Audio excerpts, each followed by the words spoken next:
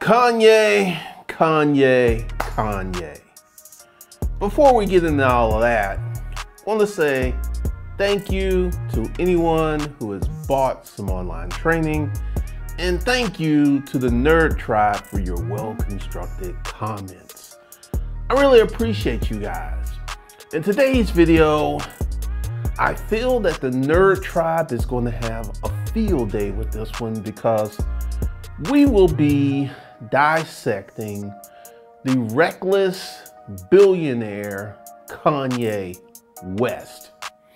And if you're not familiar with Kanye West, let me go ahead and paint a scene for you. When I was a kid, there was this show on television called Roots by Alex Haley. And one of the scenes, and there were many memorable scenes, but one of the scenes that really got me as a kid was this scene where they were whipping Kunta Kinte to make him denounce his name. And they beat this man into, it's like, what's your name? Kunta Kinte. What's your name? Kunta Kinte. What's your name? Toby. And anyone that would suggest that people being ripped from their homeland, put on a ship where a significant number of would-be slaves died at sea, then they came to a foreign land, they were chained, whipped, mutilated, women were raped.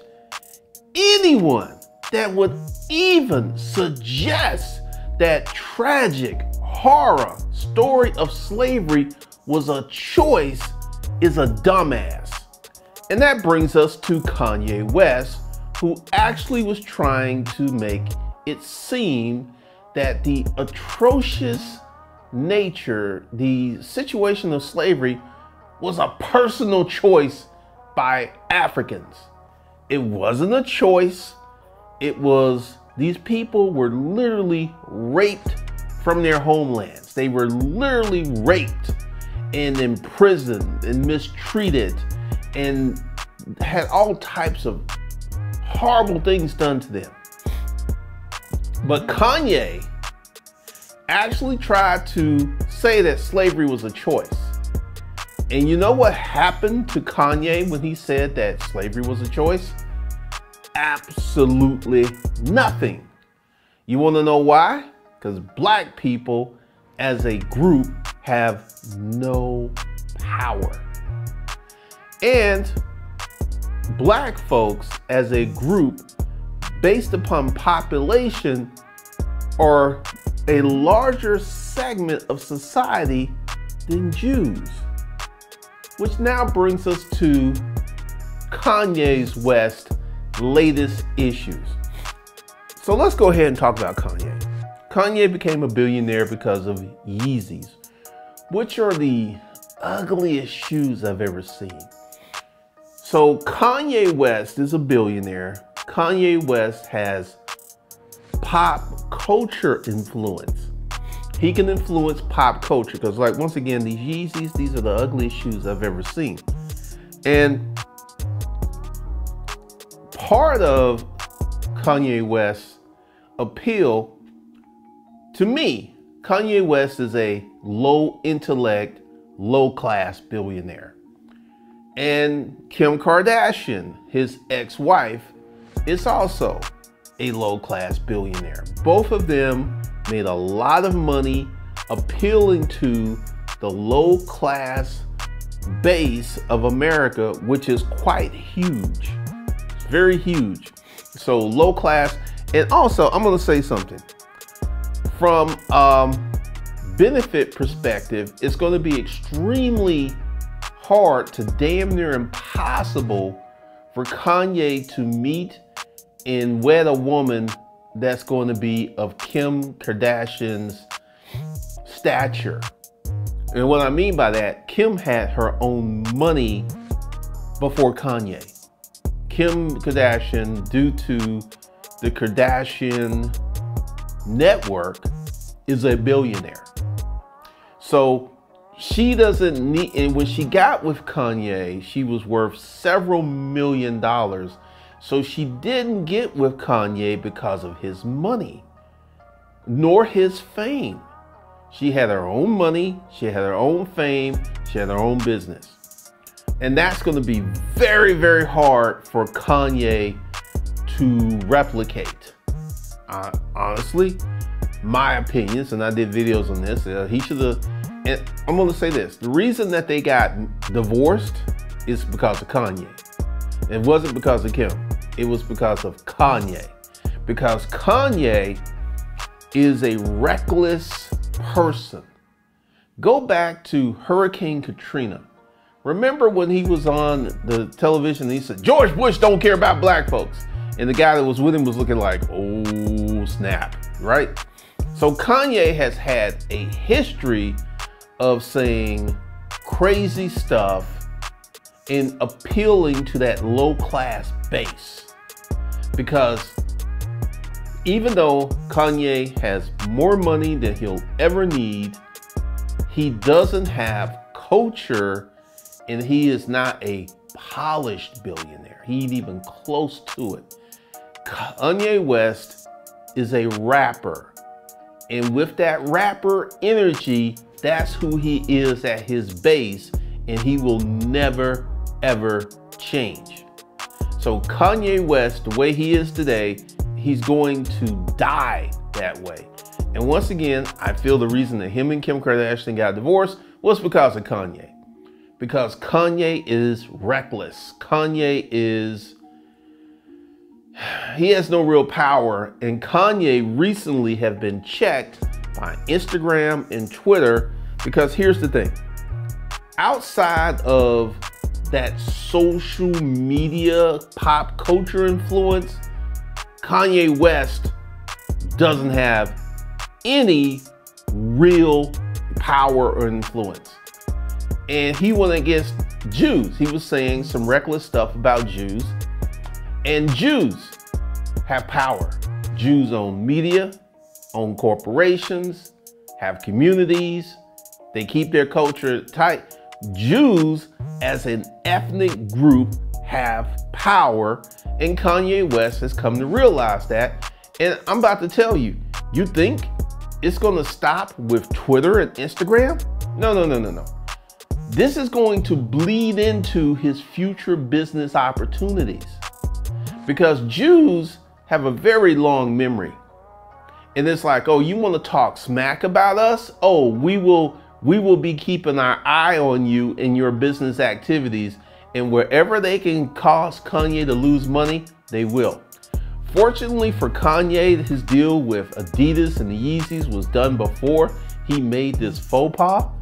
But once again, Jewish people, and I have a video on this channel called The Jewish Blueprint. I personally feel that black people as an ethnic group can look at what Jews have done to improve their position in America is something that we could duplicate. And there's a lot of people who, because they want to keep it gutter, they want to keep it ghetto, they want to keep it black, they're like, no, no, no, no, we can do it without that. Yet, as the case of Kanye West has shown you, that a black man that is a billionaire can still be checked by white people. Just marinate that down in a second, because once you become a billionaire, you're supposed to be able free to do what you want to do. You should be like Jeffrey, what was the guy's name? The one that hung himself, that was recruiting all of these young girls. I can't think of his name. I can see him, blonde head. His name was Jeffrey. This guy got away with all kinds of crap for years. And he was a billionaire, I believe. And Kanye is a legitimate billionaire that can't get away with shit once he leaves the black sphere. As long as Kanye is operating in the black sphere, saying reckless things about black folks, he can get away with it. But he can't do that with Jews. He can't do that with Jews. And one of the things that I have learned is Jews are a fragmented community. There's the Hasidic Jews. These are the people dressed in black with the hats, with the curly things. They don't believe in intense education, and they have their own communities around the world that sustain and support what they want to get accomplished. And then there's the broader spectrum of Jews who are all over Hollywood, who are all over Washington, who are all over tech in San Francisco. And we can learn from these people, right? Because as Kanye is learning and he's getting older, and one of the things is I don't really keep up with pop culture, but because Kanye is famous, Kim Kardashian is famous, it would just bleed into my feeds, the stuff that Kanye was doing when Kim was dating Pete Davidson. Kim has already realized that she's not going to be able to find another Kanye. She has the same problem that Kanye has. Kim can go out and get a man. Kim can get some dick, but can she get Kanye dick? And this is the thing that I found to be interesting, because when Kanye entered the Kardashian clan, he kind of chilled out for a minute, because say what you want about the Kardashians, that is a close-knit family. When Khloe was going through all her stuff with Lamar, her family did not abandon her. They supported her, they counseled her. When, Caitlyn, Bruce Jenner, Caitlyn, he transitioned, the family didn't abandon him. So Kanye had entered into a family that was a family. And that was something I think that he was missing for a long, long time, to be part of a real close family. And due to that rapper energy, he can only keep it at bay for so long, act right for so long, and then Kanye had to start acting like a low-class thug. And this is, once again, Kanye's power base is appealing to low-class people. Kim Kardashian's power base is appealing to low-class people. I, for one, have no clue to how many children that Kim Kardashian has. I haven't investigated. I'm not concerned. But you got people who know how many children that Kim Kardashian has, but they don't even know how much money they have in their own damn checking account. It's kind of crazy. It's kind of crazy. But lessons that we can take from this situation is, if you want to have power, you need more than money. Kanye is a prime example of money by itself is not power. Once again, most of the billionaires of the world have networks. They have political influence. They have true power and influence where they can wave their hand and literally cause this town to get a power plant, or this town not to get a power plant, or this town to get a manufacturing plant or not to get a manufacturing. That's the kind of power that Kanye West doesn't have. And this is the kind of power that traditional billionaires do have, because Kanye's, and like Jay-Z, if you haven't noticed, Jay-Z has kind of taken some steps back. If you haven't noticed, Jay-Z ain't out in the public like he used to be. And I feel because Jay-Z has been mentored by Bill Gates, he's going to go in a totally different direction than Kanye, who's a reckless billionaire. Once again, Kanye, he'll be rich until he dies. He'll have all this money, he'll have power, and he'll have access, but he'll be hitting his ceiling. Because here's the thing. One of the things I see with Kanye, and I haven't listened to any of his latest music, I'm a early Kanye West musical fan of the early Kanye stuff when he didn't have no money, when he was still coming up, when he was still struggling. I'm a fan of that Kanye because that Kanye was more realistic, more gritty, more earthy. But this new Kanye with sick money, man got $100 some million refund from the Internal Revenue Service. That kind of money changes you. And I feel that Kanye felt that he was untouchable, unstoppable, and he had major influence because he had money. But this shows you that even with money, you still need more. You still need more.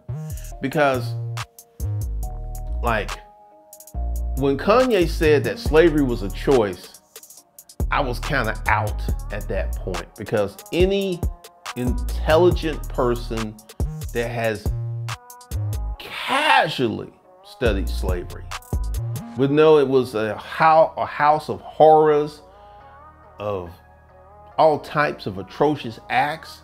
Like, take Jamaica.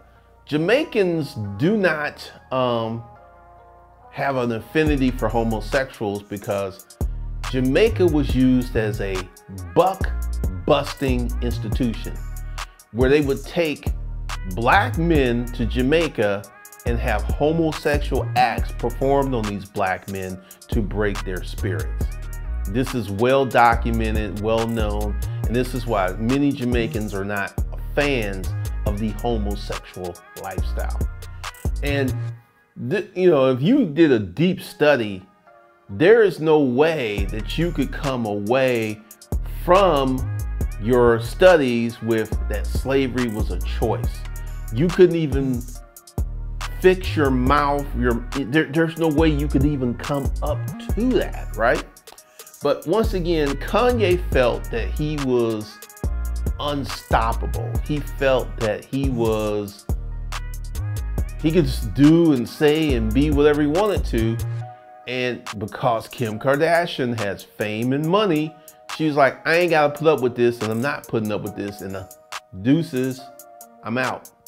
Kim was like, deuces, I'm out. And that's one of the things that when you're dealing with a woman, because once again, looking at Kanye's dating history, I thought Kim Kardashian was a vast improvement over Amber Rose. But once again, Kanye West is not a thinker. Kanye West is not an intellectual. Kanye West is a China bull. It's a bull in a China shop, running reckless around the dishes and crashing stuff. That's Kanye West. But Kanye West is like, whoa, wait a minute, I can't say what I want. And this is the thing. If, you know, I have studied the Jewish community, and I've come away with nothing but positive assumptions and positive findings. These people were slaves 2,000 years ago.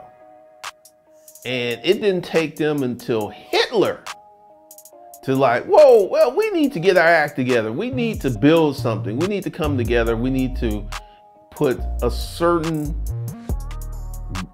new directives in the culture to protect us all. Because here's the thing, all Jews don't like each other. They don't like each other, but they work together in spite of not liking each other. Now, black folks, oh my God, oh my God. If you got some black folks who don't like you, you're dead to them. You're dead to them. You cannot even come to the house. You're just like, black folks as a group will throw out someone outside the community for dressing a certain way. If you're a black person and you dress too white, that is a reason for you to be exiled from the black community. But you can walk around with your pants hanging below your butt, your hair looking like a disaster area, and that's perfectly acceptable. But if you're dressed too white, No, we can't have that. We can't have that. But yeah, Kanye West is an interesting case of a lot of money, but an actual lack of intellect, a lack of networks. And, you know, rest be assured that Kanye has access to certain entertainment, certain fashion, but politically, this is where Kanye has made some mistakes. Because just like I said, Jay-Z has kind of stepped back and he's making moves in private and silence. Kanye is a reckless, and Kanye, and to her credit, Kim Kardashian, while you can say what you want about her, she, from a political standpoint, was getting men out of jail during the Donald Trump presidency. She was advocating getting men out of jail. That's a pretty noteworthy cause to be, and she was doing stuff. So here's the thing. Kanye's getting older, Kim Kardashian's getting older, and you're going to see, hopefully, because Kim is already changing. She's gone through a lot of changes. But hopefully we will see a change in Kanye, because right now, that whole mess that he was acting like a wounded puppy when Kim started dating, and that kind of tells you that Kim left Kanye. Kanye did not leave Kim. Kim was like, deuces, I'm out. Because of Kanye being Kanye. Because I don't know what it is to be a Kanye West on a personal level. I have no clue, because there's people who love the guy. There are people who despise the guy. It all depends upon who do you talk to. But here's the thing. The lesson that we can all learn from Kanye is to have a bunch of money and to have no real power. Kanye has social media power. He appeals to the low class base, which Kim does. That's the Keeping Up with the Kardashians. That appeals to the low class base, which I think is 75% of America. So it's a huge base. It's a huge base of low class, low content consuming people who, from a consumer standpoint, have a lot of power. To have a base that big, that broad, that spends money where you want them to spend money, that is a lot of power for building wealth. But political power, corporate power, he's a little shaky in that area. He's a little shaky in that area, because here's the thing. I don't see the point in going out and bad-mouthing consistently a group of people just because you can do it. I don't see the point in that. But Kanye was out just talking all types of smack. And once again, since I don't live in that realm, I am completely unaware of his exact words, because I do not consume Kanye West content. I do not consume Kim Kardashian content. From a social perspective, I really can't tell you what they're doing specifically, because this video is based upon just the peripheral, just the stuff that bleeds over it, because I'm not going to spend a lot of time investigating what Kanye's up to. To me, that's just a waste of time for me personally and the things I'm trying to do. But I can speak on it because I am not surprised that Kanye got checked for messing with Jews. I've seen this playbook several times. You go ahead, you mess with Jews, you get slapped, you get checked, you get your access denied, you get your pass canceled. Because Jews have political power, corporate power, financial power, and entertainment power. I'll give you an example. David Geffen, Google it. He's an old school dude. He owned Geffen Records, and Geffen did one of the slickest moves in history. He sold Geffen Records for $2 billion with adjusted for inflation. It's about $10 billion that he got off that deal, maybe 10, 15 billion. And then once he sold Geffen Records, he came out and was like, oh, by the way, I'm gay. At that point, there's nothing you can do. And Geffen and Spielberg, because they created DreamWorks. So Geffen moved from owning Geffen Records to getting into one of the most influential movie production companies ever on the planet. Because it was Spielberg, it was Geffen, and I think it was another guy. So here was a guy who's like, I am openly gay, rubbing his balls all over the internet, and still living and doing exactly what he wanted to do, saying what, and that's another group you cannot mess with. Here in Atlanta, it was Gay Pride Weekend. They were out here having themselves a good time. That's another group you cannot mess with, because gays have political power. They have political power, they have corporate power. You cannot mess with gays, you cannot mess with Jews.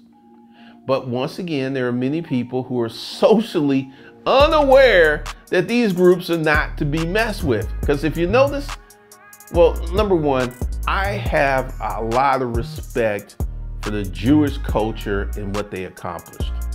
I feel what they did is amazing. And even though I don't have that same level of respect for gay people, I don't really see the point in just going around and bad-mouthing a group of people, because I may not agree with what they bring to the table. Because one of the things, and I will speak on this, is the number of movies with gay characters having gay sex on the screen. And it's kind of strange, because you will see more gay sex in movies, television shows, than you will see heterosexual sex. But here's the thing, gays make a smaller percentage of the population. So I don't know what type of social narrative is being, because I feel that's what's happened. A narrative is being pushed upon me, because I don't want to see gay sex, because I'm not into gay sex. It doesn't do nothing for me. And I literally will turn off the television or fast forward past that nonsense, because that's not something I want to consume. So I will speak on that, and I don't think I'm getting a whole bunch of trouble for saying that, because I'm not bashing gay people. I'm just saying, as a heterosexual man, I don't want to watch gay sex. Sue me. But once again, there are groups you can mess with, there are groups you cannot mess with. And black folks is a group you can mess with, because black folks are this huge collective of many different groups. There's the progressive black folks, Nerd Tribe, my folks. Then there are the low class, ghetto class, which is a significant large percent of black folks. Because people will try to do videos talking about black culture. And there's not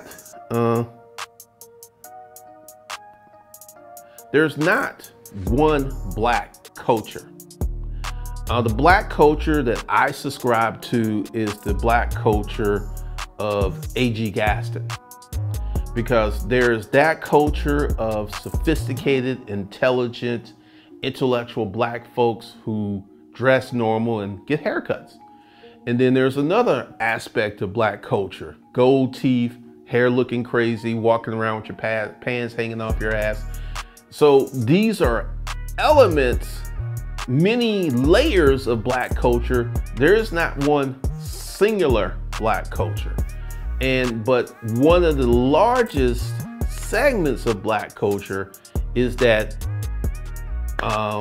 love and hip hop black culture. I feel that is the largest segment of black culture. The largest segment And when you think of Black culture first, that's the first place you go because it's so huge, it's so encompassing. But for me, my Black culture is the A.G. Gastons, it's the people who went to school, it's the Bill Cosbys. That's my Black culture.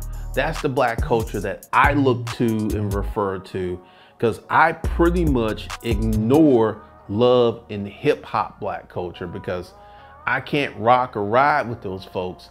And once again, Yeezys, there's the Yeezys, there's these Yeezy slides, and there's these Yeezy Air Runners where I've seen reviews where they're the most uncomfortable shoes.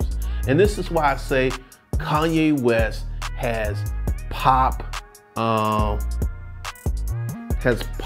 culture influence, because he has convinced people to wear ugly shoes that are uncomfortable.